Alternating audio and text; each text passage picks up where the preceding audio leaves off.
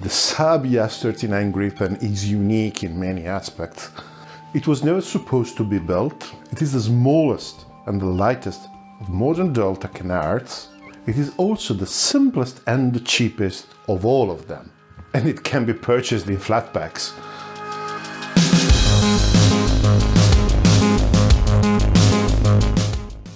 Welcome to Millennium 7 Star, the channel that helps you make sense of military history and military technology. Please stay with me till the end, because the stuff that we are discussing are very hard to find anywhere else on YouTube.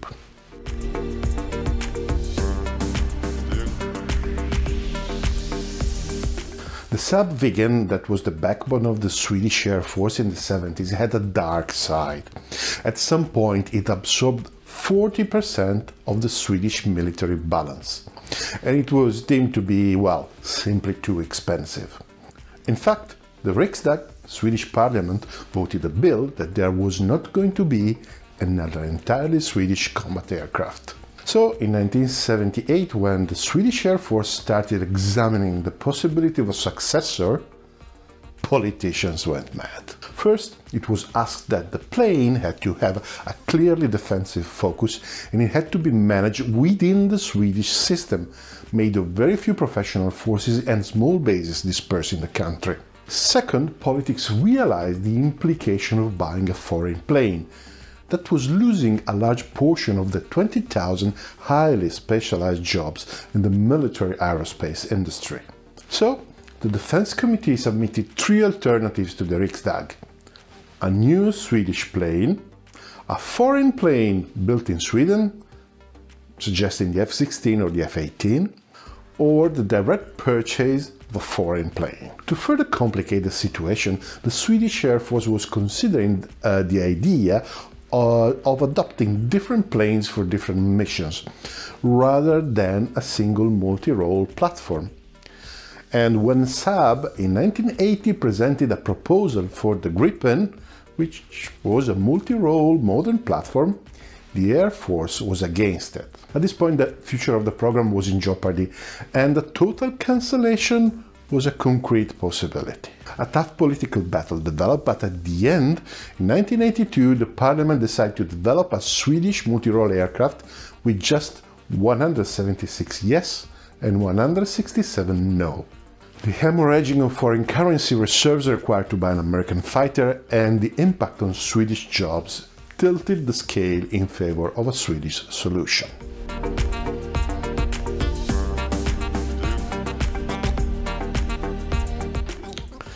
The Gripen is the smallest and the lightest of the modern Delta canards. It is the simplest to operate and the cheapest per flight hour. It is estimated to cost 1/2 of the F-16's cost per flight hour. This is a direct consequence of the particular requirements of the Swedish Air Force and the Swedish government. Having a single-engine plane helps containing the costs, but it limits the size and weight of the plane itself, because the heavier the plane, the worse is the dynamic performance, and nobody wants to go below certain thresholds. And a small plane also is simpler to operate from the dispersed runaways that are integral to the Swedish air defense system. In Sweden, actually, it is given for granted that the air bases will be attacked. So, single planes are supposed to operate from modified motorway sections disseminated all around the Swedish territory. The attacking force needs to pick them one by one to neutralize the Swedish Air Force. And to make this plan work, it is necessary that the aircraft would require only a skeletal maintenance. While deployed on dispersal sites, a single aircraft can be taken care by a team of 1 NCO and just 4 recruits. The turnaround time is between 10 and 15 minutes, and potentially many dozens of missions can be flown before there is any need of any maintenance that can't be executed on the field. And even in this case, the Swedish prefer having itinerant workshops rather than concentrating the planes in an airbase again.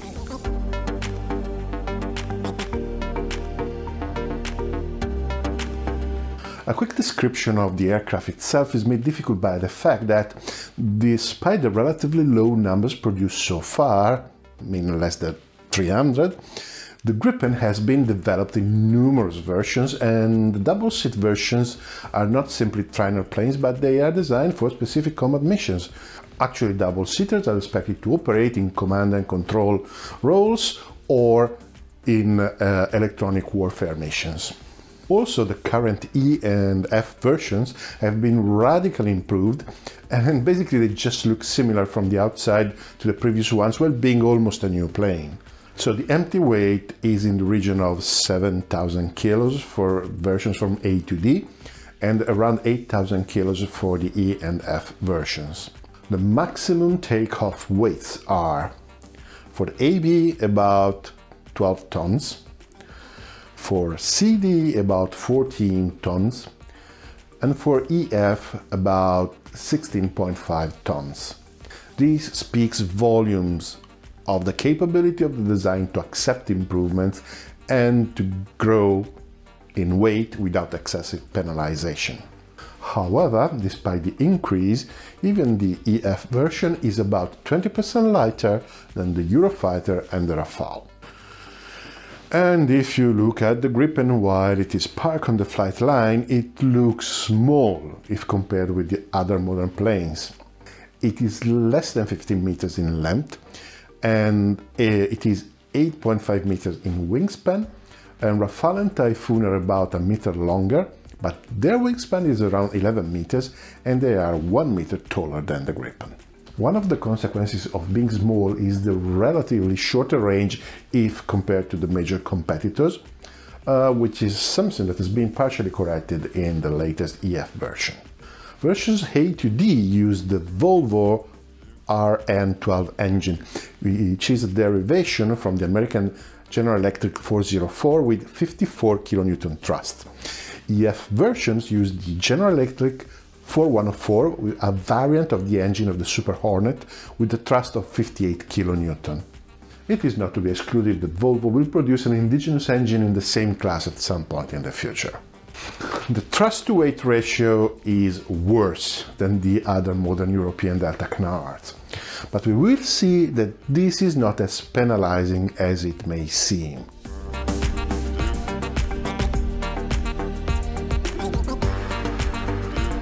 The aerodynamic configuration is Delta Canard because, in conjunction with fly-by-wire and relaxed stability, this configuration features a lower drag and a better maneuverability than the classic configuration with a tail. If you are interested, there is an entire playlist explaining why it is so. The Gripen, though, brought this one step forward. If you look at the back of the Gripen's fuselage, from above, but most notably from the side, you might notice that it is tapered to hug the engine nozzle.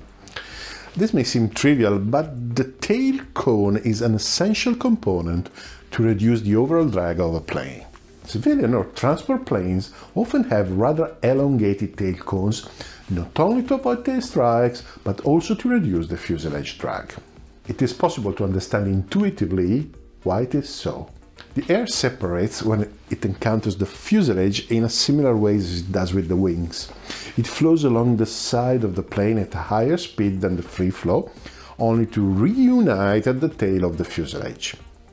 Since the speed is higher than the free flow, the static pressure on the fuselage side is lower than the free flow pressure.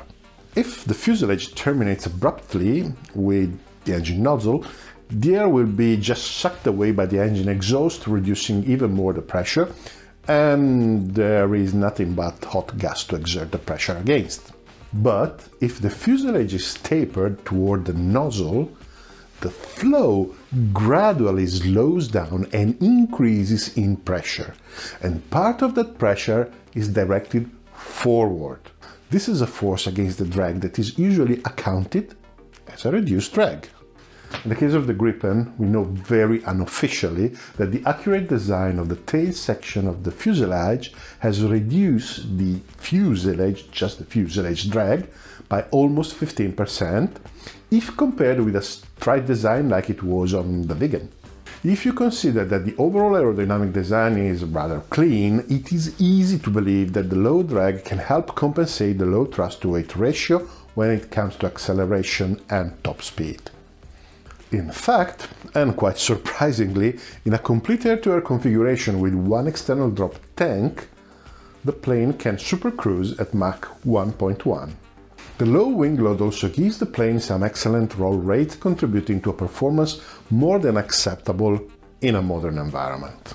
We have reports of Eurofighter pilots stating that in an energy-based combat, the Gripen is a relatively easy prey. But the small fighter that comes from the cold has other resources that we haven't talked about yet. We are going to open this flat pack in the next video.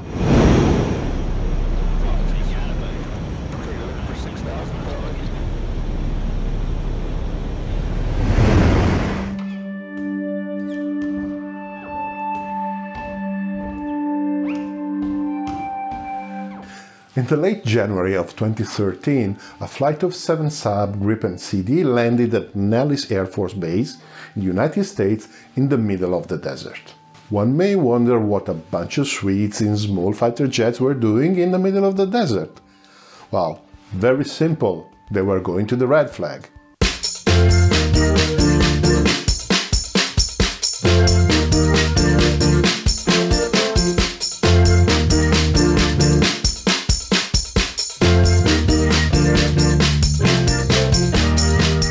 The red flag is probably the best training exercise for a military pilot in the world.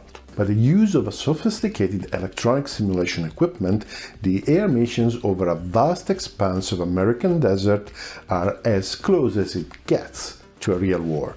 The Swedish Air Force and the Gripen had already been at the red flag a few times, the first time in 2006, with very good results. But this time was different.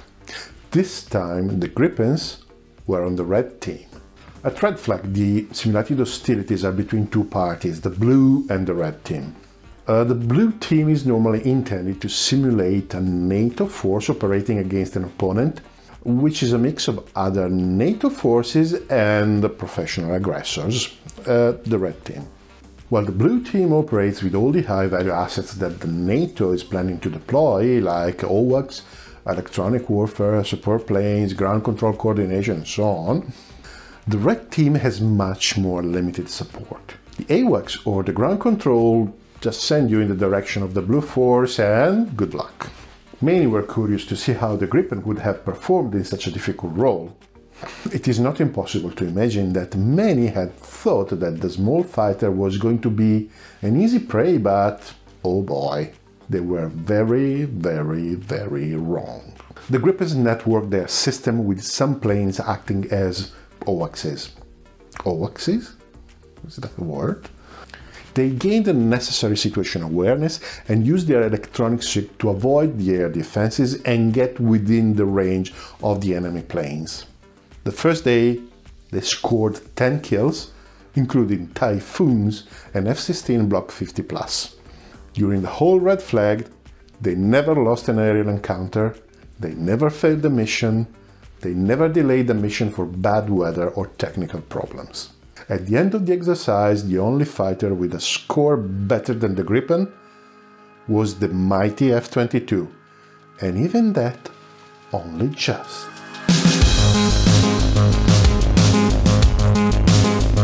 Welcome to Millennium 7 Star, the channel that helps you make sense of military history and military technology. Please stay with me till the end, because the stuff that we discuss here are very difficult to find anywhere else on YouTube.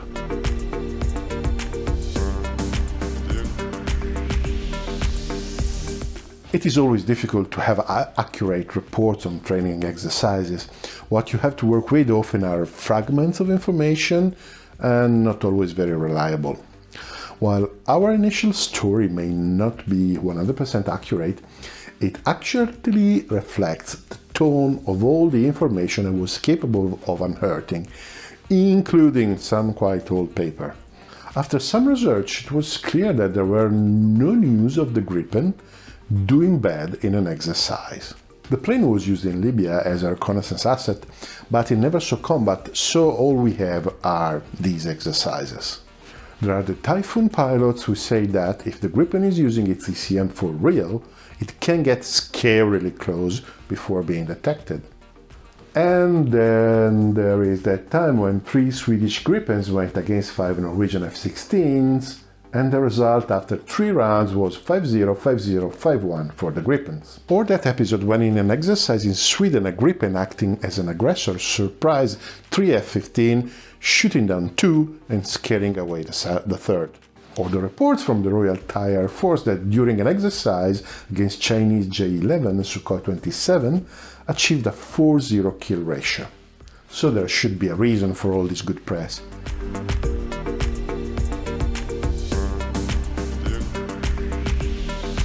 Every single seat Gripen is armed with a 27mm Mauser BK-27 cannon, but this is only the tip of the iceberg. Saab is clear that the Gripen is sold with the ability to integrate every weapon the customer may desire, and the plane is designed to make the process the easiest possible. The hardpoints have been designed since the beginning to be compatible with NATO standard, but more importantly, the software is designed to be modular. The flight control software runs in an isolated kernel, while any other piece of software is actually a separate application that can be installed and run autonomously. So while the physical integration still needs to be certified and to work on the plane, the software controlling the weapon is just a separate executable installed on the modular computers, and it doesn't require to retest and recertify the rest of the software when installed. And Saab is using this architecture to continuously deliver improvements to Gripen's customers. So for the air-to-air role, the plane is certified for Sidewinder, AMRAAM, Skyflash, Iris-T, Darter, and notably the Meteor, which gives the plane a remarkably large kill zone. If you are interested, there is an entire video dedicated to this very peculiar weapon. For the air-to-ground missions, we have tactical missiles like the RB-75, which is actually a copy of the Maverick. We have long-range cruise missiles like the Taurus. We have paveway laser-guided bombs, GBU-39, small diameter bombs, JDAMs, RBS-15, anti-ship missiles, and anything else you may think of. The maximum payload for the EF version is around 6 tons. The Gripen has also been integrated with various pods for reconnaissance or target designation, like for example the Israeli Lightning, which is quite common, but also many others. While the panoply is remarkably large and open to implementation, there are other areas where the Gripen is shining, and shining very, very brightly.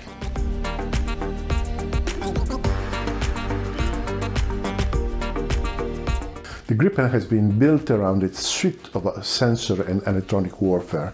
This was a choice dictated by the consideration that physical stealth effectiveness is slowly being eroded with time by new defensive countermeasures and tactics. Stealth based on geometry and radar-absorbing materials is hard to upgrade in any way because it is built into the aircraft structure. Relying on sensor and electronic warfare, on the contrary, allows for a continuous improvement of software and hardware. And Gripen sensors, in fact, have evolved massively from the version A to version E. The main sensor in version E is the Raven ES5 radar produced by the Italian Galileo in Scotland. At the moment of filming, it is considered to be one of the best AESA radar in the world. Even if the performances have never been declared, there are 2 elements that set it apart from the competition. The about 1000 emitter-receiver modules use gallium nitride, which is reported to improve the efficiency and the sensitivity of the antenna by a definitely non-negligible amount. As usual, the actual numbers are a close-guarded secret. The second element is the so-called repositioner, which is a true stroke of genius from an engineering point of view. AESA radars usually have a flat fixed antenna positioned within the radome and perpendicular to the plane axis. AESA radars steer their beams electronically, switching on and off the antenna modules at high speed, allowing for much more sophisticated search, track and map techniques than a conventional mechanical antenna. One advantage is that in this way the complex and expensive gimbal mount required to point the antenna in a specific direction is just removed, improving cost and reliability. The Gripen ES-5 has the antenna mounted at an angle with the axis, and the antenna rotates around the axis. The great advantage of this solution is that the radar can look backwards. A modern laser radar can achieve beam deflection from 60 to 80 degrees on each side. The antenna inclination angle adds to the deflection and the beam can be actually pointed backwards. The Gripen ES-5 declares a deflection of 110 degrees, but considering the geometry of the radar, I would expect to be more. The advantage of this is that the plane can still track a target while moving away from it or just running circles around it without using additional antennas positioned elsewhere on the airframe like in the Sukhoi 57. If tracking can be maintained, then the weapons can be guided to attack the target by data links or semi-active homing. So to be totally clear, the Gripen can attack a target there. There are very few radars in service or in development that use this configuration, and there is a sort of philosophical debate if reintroducing a moving part is worth it.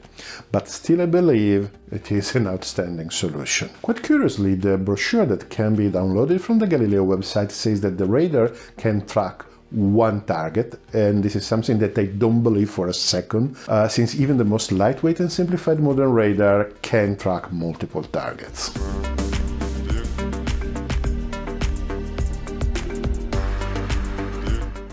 The other main sensor is the Skyward G infrared search and track, once again built by Galileo in Nerviano near Milan in Italy. Some reliable press sources say that it can be considered the most advanced infrared search and track currently available on the market.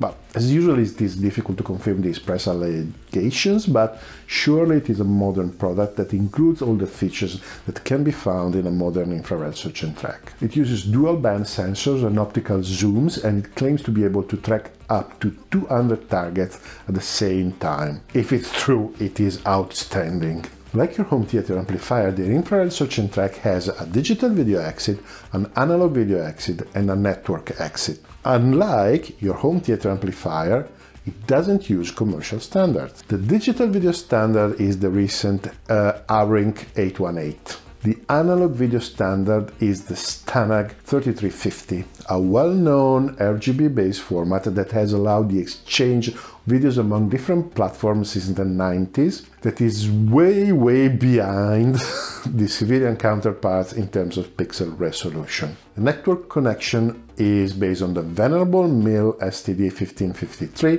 which is the Ethernet of military equipment, even if more modern standards do exist, like for example the fiber optic bus used by the Eurofighter Typhoon. It is through the MIL STD 1553 network that the track information from the radar and the infrared search and track flow to the Gripen modular computers. The information is analyzed, tracks are deduplicated, and they are presented in a unified picture to the pilot, who in turn can use them to generate the fire solutions for the weapon. While this feature was present on the Gripen A, it was only the Gripen C that could achieve proper data fusion rather than simple co-presentation.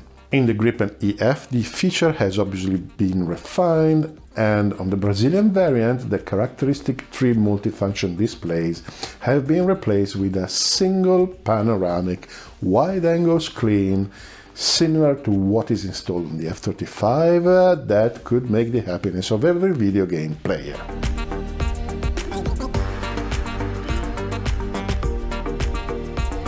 Data can be shared with other platforms by Link 16, but the Gripen has also its own stealth proprietary link. Actually, Sweden was one of the nations that pioneered the integration of data link into planes and ground stations, and the Subdraken in the early 60s had some primitive forms of data link that kept evolving with the Viggen into the modern implementation on the Gripen. The electronic warfare suite is considered to be the Gripen's strong point and the secret sauce that makes the plane so lethal despite the other limitation. It may seem strange that a country like Sweden could produce an outstanding electronic warfare suite, but Saab and Ericsson have a long tradition, but they always kept a low profile. And they have been so good at keeping a low profile that we really know very, very little about the electronic warfare suite. We have the usual diagrams showing the hardware, the location of the sensor, of the antennas, and the countermeasures. We know that a TOW decoy is available. We know that the electronic warfare fuses its data with the other sensors. We don't know for sure if the plane can provide a fully passive fire solution to the missiles, but we can safely infer that this is the case. But what matters the most, we don't know any detail about the jamming capabilities. What we know is that the Typhoon pilots know that the Gripen is impossible to be seen till when it's too late.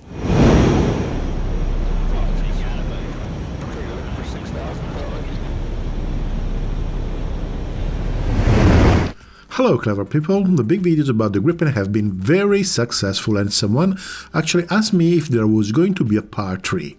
Well, no, unfortunately there is no part 3 and in a couple of weeks time we're going to move on to newer and even better things.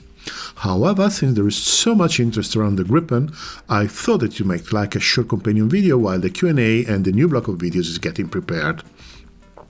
Having had access to Sub's media library, there is some material available that was not used in the big videos, but I think you might still enjoy it. So without further ado, let's listen what pilots have to say about the Gripen.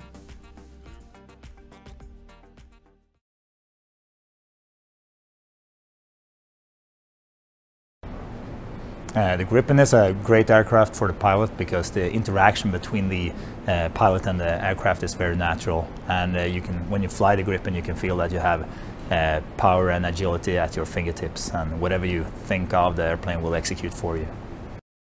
When flying an aircraft as high-tech and as highly integrated as the Gripen, you have a level of situational awareness where you know that you have information enough to break the opponent's decision loop. If the opponent flies a more traditional aircraft, you know that he might have a radar and he might be looking at that radar screen, but that's the only sensor you'll be looking at that time. In the Gripen you have all the sensors heavily integrated and your situational awareness will make you win. When using the Gripen in combat, you can make a really good work allocation between you as a pilot and the aircraft to be able to work different roles at the same time. This gentleman was also the man who piloted the Gripen E in its maiden flight. It was great. Well, it's sort of magical, hard to describe.